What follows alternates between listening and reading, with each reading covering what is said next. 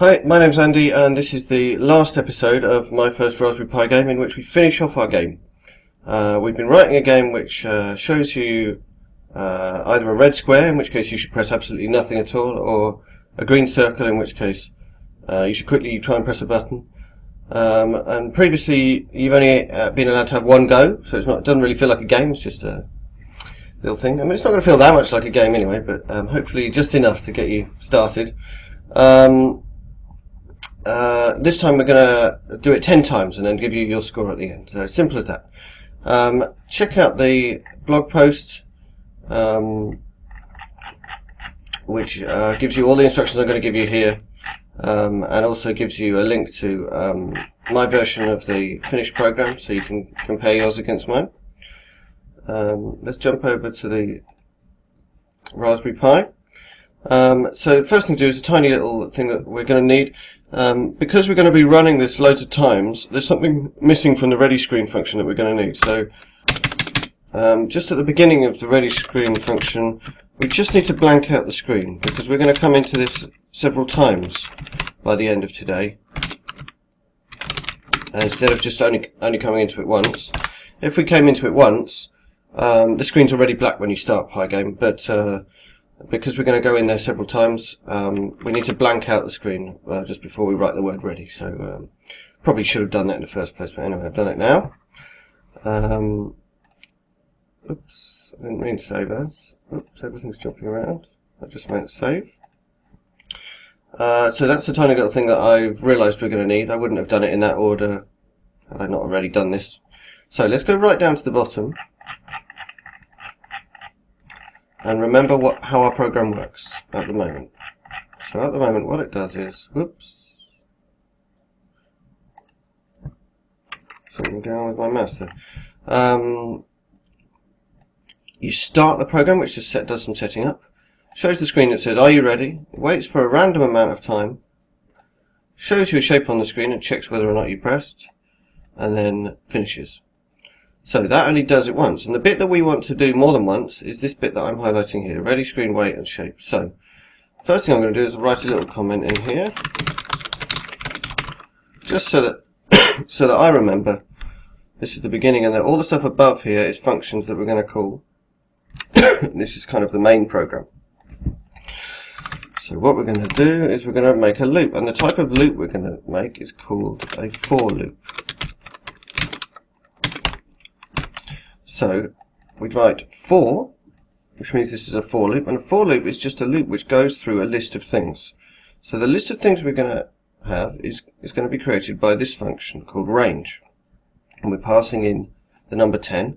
So what range does is it makes a list of numbers in a range up to 10. I'll go into a little bit more detail about exactly which numbers it is, because you would have thought it'd be 1, 2, 3, 4 up to 10, but actually it's 0, 1, 2, 3 up to 9.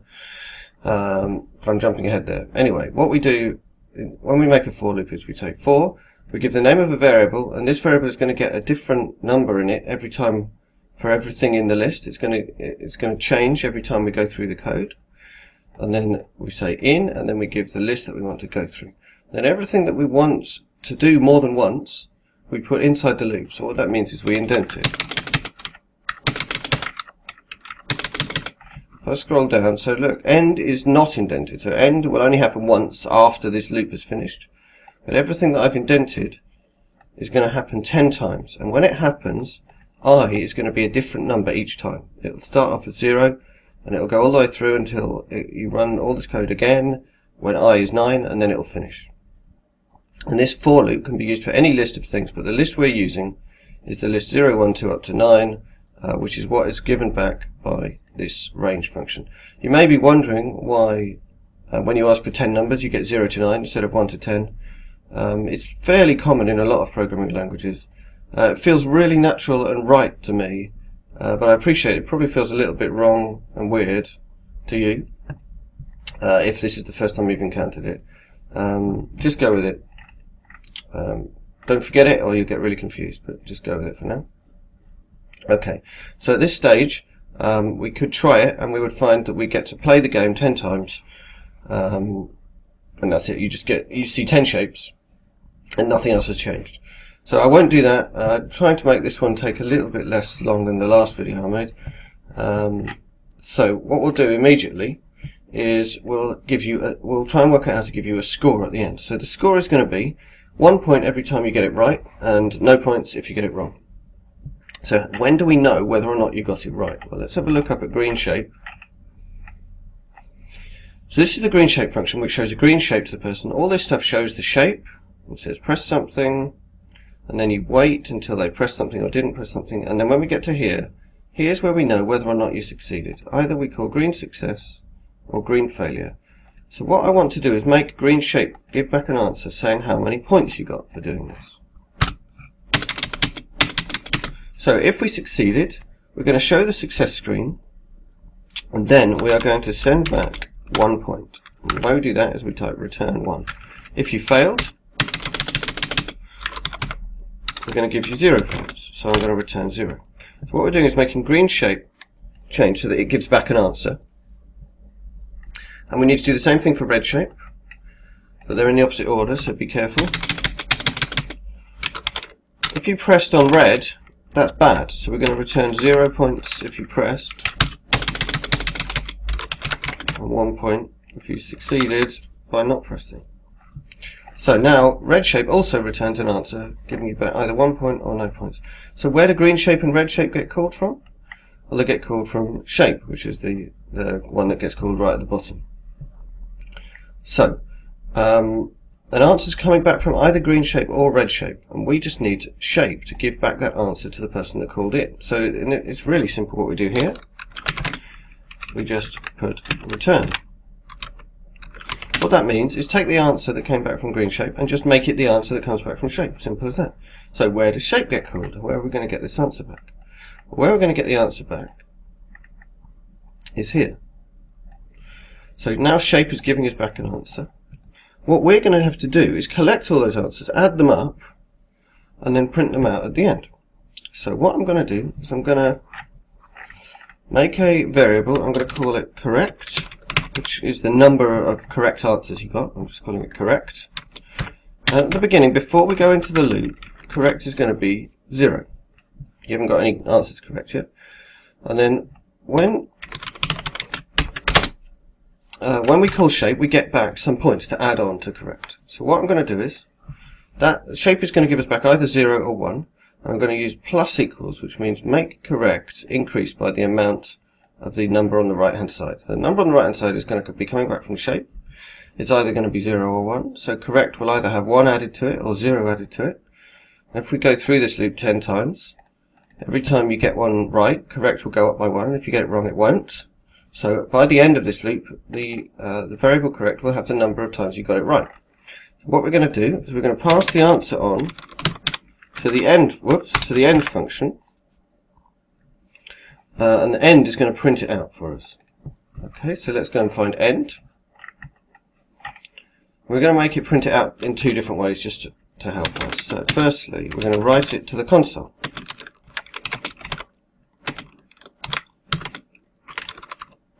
So we're using the print command, which writes things to the console. You remember we did that when we wrote our Hello World program in lesson 2, video 2. So here we're using the print statement. We're giving it a string, but we're not just giving it a string, we're giving it a string that we want to process in some way.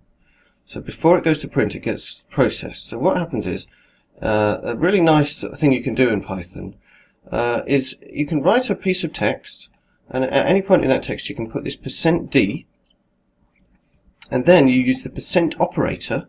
So the string goes in as the left-hand thing, and then you put %, and then the right-hand thing is some value, in this case a number. So when it's a number, you put %d.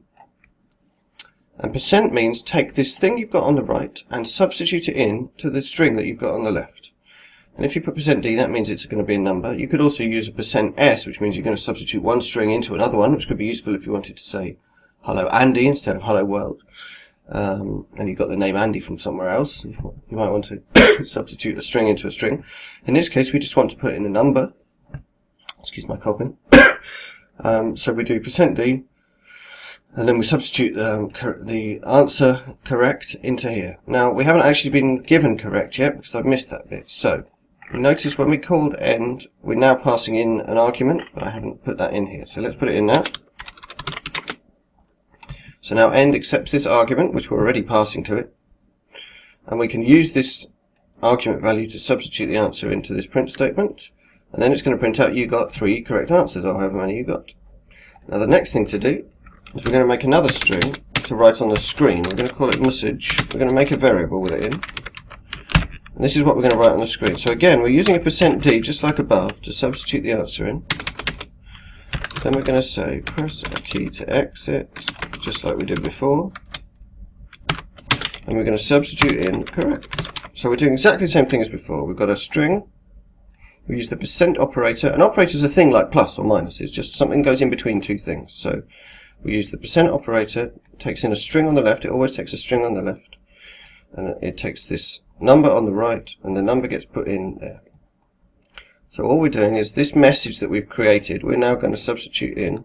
We're now going to put in to the write text command. Instead of having that string written directly in there, we're making the string on the line before, and then passing it in to write text. That's just because it doesn't fit, really. No other reason for that. Okay, so now we've changed end. That's the last thing we need to do to be able to print out a score at the end. So let's try that out quickly.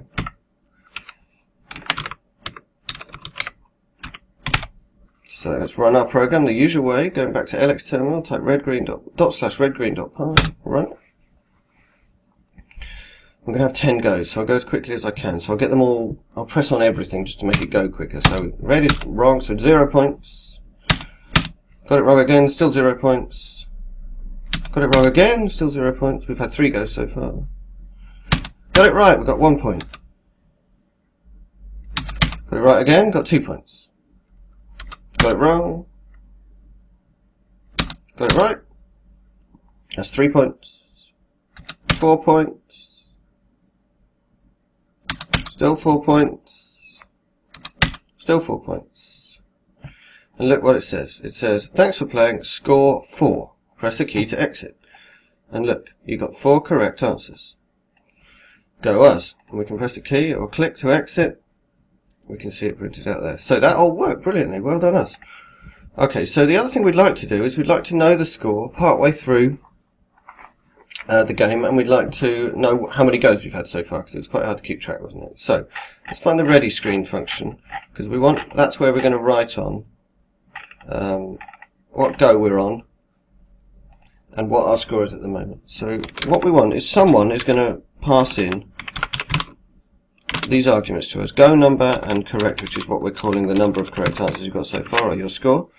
So someone's going to pass these in to us. We're not sure who yet, but we can ignore that for now. We know we want to write those things on the screen. Previously we just wrote ready. Now we're going to say this. Instead of just saying ready in the middle, we're going to say what turn we're on and what score we've got. And again, we're substituting things into strings just like we did before, but this time there are 2 of them. So we're using %, and then instead of just having a number on the right, we've got 2 things to substitute in. So what we can do is we can provide a list, and so long as the list has got 2 things in, and there are 2 things needing to be substituted, that will work fine. It will substitute them in order. So the 2 things we're going to substitute in are going to be go number and correct, right? Well, wrong. So let me just explain. Oops. So we want to write turn, which is go number, and score, which is going to be this correct thing. So it all looks right. The difference is, you remember I was saying when we do a for loop, we start from 0 and go up to 9. Well, that's all very well for us, but when we're showing the person playing the game, they don't want to know they're on go number 0. They want to call that go number 1, and they don't want to think that they're on go number 9 when actually they're on their last one.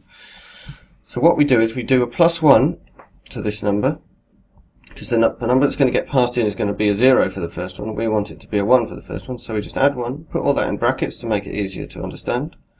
And then there's another set of brackets around, which means this is a list. If we don't put these brackets here, this is an example of when it doesn't know it's going to be a list. So we have to put the brackets to make sure it knows to group these things together and treat them as a list. Anyway, we substitute in what turn you're on, which is go number plus 1, and your current score, which is just correct. So now we've got a string, which is the thing we want to write on the screen. We haven't written it yet, so let's write it. So we're going to write it on the screen. What we're going to write is the thing we've just made, and what colour we're going to write it is white. And we're passing in false because this is the small writing, not the big writing. Okay, so now we've written that on the screen. But where are we calling ready screen from? Because we're not yet passing in the right numbers. Well, let's go find it. We're calling ready screen right at the bottom, down here. And what we're going to pass into ready screen is I and correct. So you know what correct is. Correct is the number of correct answers so far. I, you will remember, is this variable here that we defined, which gets a different number from this list every time. So the list goes 0, 1, 2, 3, 4, 5 up to 9. The first time we run this code, I is 0. The second time we run this code, I is 1, and so on. So the first time we call ready screen, we're going to pass in a 0. The next time 1, and so on. Which is why we're adding 1 to it, to make it look like a more human readable answer inside ready screen. Maybe I should have added 1 here, but I didn't. Okay, so what else was I going to do? Okay, and I reckon if I've done everything right, we have basically finished. Let's try it out one more time. It's a bit boring going through 10 goes, but we'll see if we can manage it. In fact, we might skip it. So look, turn number 1. Oh, did you miss that? Let's do it. Let's do the next one. Turn number 2, score 0. Whoops, when we press something, we say we're now on turn number 3 and we got a score of 1. Press something again, turn number 4 and a score of 2. And again. Our score's going up, it's telling us what turn we're on. We pressed, so our score didn't go up. We're on turn number 7. Let's go all the way to the end now, shall we? Turn number 9, still score of 3, and again, when we find the final score, it's going to be 3, and we print that out to the end. So you see, we've basically finished. Well done. So now we have an actual game where you can try out your skill against the computer and find out your score at the end. The only other thing we need to do to get this completely finished, we may as well do it, is to do something that most games do, which is to fill up the whole screen instead of being in a little window like that. Sometimes I hate this, sometimes I like it, but let's just show you how. What we do is just this. We go to the start function here, and in the bit where we're setting up our screen, saying what screen mode we are, we set the size, but then if we put a comma and type in pygame.fullscreen, that means use the whole screen instead of just opening in a window. So let's run our program one more time and try that out. And this is the case where, well, let's run it. This is the case where we really need the escape key to work to exit, because you can't close the window anymore. So here we are, filling up the whole screen. Interestingly, it's not stretched to actually fill up the whole screen, which it does on my main computer. I don't know why on the Pi it's acting differently. Anyway, we filled the whole screen, but if we want to exit, we can't. There's nothing for us to close in the top right. So instead of that, let's press escape. And it works, and well done. We have finished our game. We've got something that potentially could be fun to play. You can compare your version against mine by going to the blog post, which is linked in the show notes on the YouTube video. You go down to the bottom here and click on redgreen.py, and you can compare what you've typed with what I've typed. I also tell you on there that I've actually slightly extended this game for my own fun. I played it with some of my friends, and to make it a bit more fun for grown-ups, because it's more of a kids game, or even just too boring for kids. But anyway, to make it a bit more fun, I made it test your reaction speed and give you a score based on how quickly you pressed on green, rather than just whether or not you pressed. If you'd like to have a look at that, follow this link on the blog here that says Red Green on GitHub. You can download the code from there. Let's have a look at that, actually, shall we? I'll just show you what you can download. So if you click on the file redgreen.py here, You can actually download this file by clicking on RAW or something like that. You can also see just a little bit of notes that I wrote about it. If you'd like to make this game even better, feel free to branch it on GitHub and make a pull request. That would be a lot of fun. At some point in the future, I might even do a YouTube series about how to make this game work by lighting up lights and letting you press buttons on a real physical thing instead of just on your computer. I'm looking at whether I can do a series about electronics. That might be quite fun. Other things you should look at the main page of my blog, and you'll find some links to some other stuff about me. There's an RSS feed for the blog. You can follow me on Twitter. You can go to my YouTube page and subscribe. Here's the Twitter page. Mostly links to blog posts. Occasionally I dally into a little bit of frivolity. Here's my YouTube page. Maybe you've seen this already. You can see my feed. You can see the playlist, which have got the whole Raspberry Pi game thing and the other series that I've made. You can subscribe on there. What else to say? Thank you very much for watching the series. Very well done if you've made it to the end of the series. And do send me comments, do subscribe, and hopefully there'll be other series on different topics. Some of those topics are going to be, I hope, really highly technical, not for beginners, but really hard stuff. But I've really enjoyed doing something that's aimed at people who are just getting started. So maybe I'll do some more series on that. Do let me know if you enjoyed it, and thanks a lot for listening.